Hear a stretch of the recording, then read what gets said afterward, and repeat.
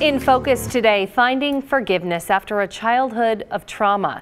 A Portland business owner turned author opens up about her painful years of abuse in a new book. It's already #1 new release and bestseller on Amazon, which is really incredible. She's also been featured on the Today Show recently. Stephane Thornton Plymale is here. Her book is called American Daughter, and Stephanie, before writing it, you hardly told anyone about your childhood. How come you chose to kind of keep it a little private? Yeah, for 50 years, I kept everything a secret, and at a certain point, I was just ready to share my story. It was exhausting keeping it all in for so long. So you and your mom went through a period of time where you didn't have any contact with each other, but she came back into your life at some point. Is that when you started asking her questions and learning more about your childhood, but also hers? Yeah, so she was diagnosed with lung cancer, and I was estranged from her because there was a stalking order between us because she was so threatening.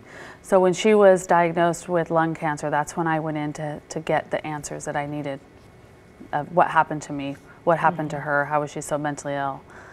And she had a rough life as well, which is what you found out through that process. Yes. So yes, she was, through the interviewing process, I found out what happened to her, and she was abducted and gang raped for up to 10 days. And so that's what created her mental illness. What kind of made you kind of hit on a little bit, but you kind of wanted some closure. That's kind of what made you want to write this book, right? Yeah, I wanted to know what happened to my mom. I didn't even know who my grandparents were at that time. I had no relationship with any family, so I needed answers. What's your takeaway? What is your advice to other people who might read your book or haven't heard about it before? What's your advice to them? So there's, I went through so much trauma. So I was in and out of foster homes and abused. And so kind of my takeaway for people, and that I'm finding, is that they're not alone. And then I want them to feel that they have support and that they can share their story. There's a lot of deep things we can't get into in our short 3-minute interview, but what was it like to hear some of the stories your mother was telling you?